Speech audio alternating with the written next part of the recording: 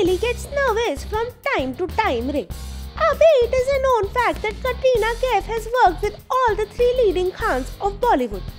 And on being asked about one Khan who makes her nervous, Katrina quickly opted for the king of romance, Shahrukh Khan.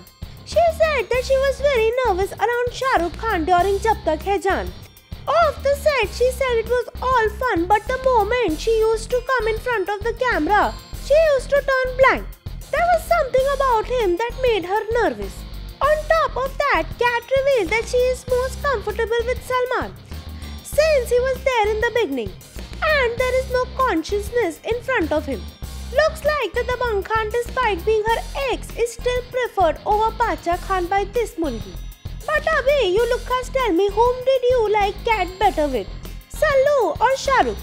And after Dhoom 3, we can finally tell which of the three Khans Kat looks better with, Ray.